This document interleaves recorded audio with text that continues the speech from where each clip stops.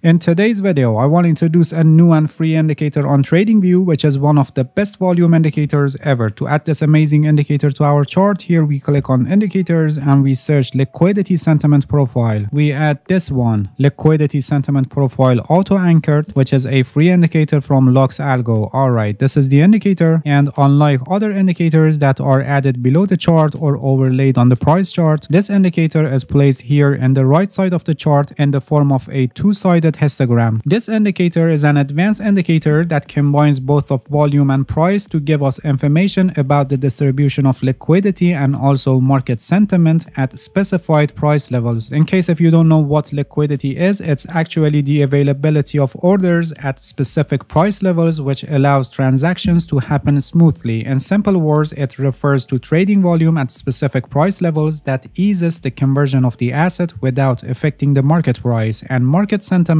refers to the overall attitude of traders to an asset at specific price levels. In simple words, it's the feeling or tone of the market if they are bullish or bearish. The histogram on the left side shows liquidity, in other words, the distribution of the traded activity at different price levels, and the histogram on the right side shows market sentiment at different price levels. Please pay attention that unlike other indicators that we have indicator reading based on time and for each candlestick separately, here we are working with price ranges. For example, here for market sentiment, here for this price range, as you can see, it's red, which shows bearish sentiment. And for example, here for this price range, it's green, which shows bullish sentiment. So for the right side of the histogram, which shows market sentiment, when it's red, it shows bearish sentiment for those price ranges. And if you check the price range, you can see that when the price reached that price range, we had declining of the price. For example, here we had declining of the price, so bearish sentiment here for this price range, and here again declining of the price, so bearish sentiment for this price range, and again here for this range. And on the other hand, when we have advancing of the price from a level like here, or for example here, you can see that the sentiment profile is green for that price range. Please pay attention that these are calculated based on price and volume, and this is actually the result of trading activity of market participants up to now. So for example here, if the price goes up and reaches to around here, we know that for this range of the price, the market sentiment is bearish. So we can expect that there is higher probability that the price will reverse and turn down. At the moment, the price is at the range that the market participants were bullish, which you can see the price started advancing from here. And by having this adjusted and shallow trend line here,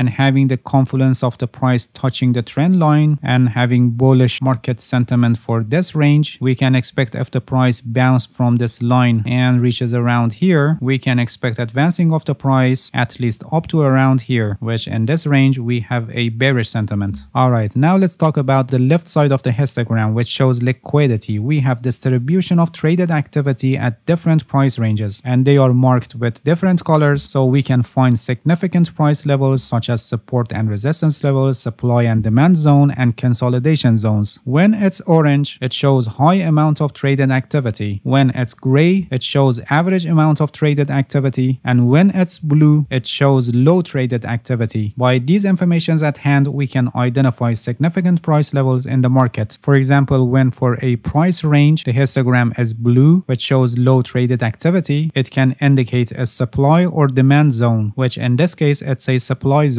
So we expect when the price reaches to this price range, we will have increased supply and so declining of the price. Or here for this price range, which is blue and showing low traded activity, it's a demand zone. And we expect when the price reaches to this range, we will have increased demand and advancing of the price, like what happened here. And in times that the histogram is in orange color, which shows high amount of traded activity, it can show consolidation and range market, which in this case, you can clearly see this tightening consolidation. So by having the market sentiment profile and market liquidity profile, we can identify significant price ranges in the market. For example, for this price range, we have bearish sentiment and it's a supply zone. So it's highly probable that if the price reaches to this range, it will turn down because many orders are already set around here, like stop loss orders, limit orders, and stop limit orders, and usually set by large and institutional traders. And because of the importance of these liquidity liquidity levels. The indicator also shows the supply and demand zone, which in case if you find them distracting, you can remove them here in the settings by scrolling down and removing here buy side and sell side liquidity zones. Please pay attention that by default, the calculation of the indicator is set at fixed range with the period set at 360. In case if you want to set on auto, it's a better choice for shorter time frames. You can also set the calculation based on swing high or swing low, and here you can define swing detection length, and you can also set the anchor period based on day, week, month, quarter, or year. For example, since we are on 1 day time frame here on this chart, we set year, and you can see that the calculations are started at the beginning of this year. Setting the indicator at fixed range usually provides good result. This indicator is a perfect tool to be used with price action analysis or other aspects of smart money concept to find significant price ranges in the market. Alright, that's it. Thank you for watching this video. If you have any questions, feel free to ask and leave a comment for me. I'll answer your questions as soon as possible. If you haven't subscribed to my channel, please subscribe and hit the bell so you get the notifications of my new videos. See you guys in next video and good luck with your trading.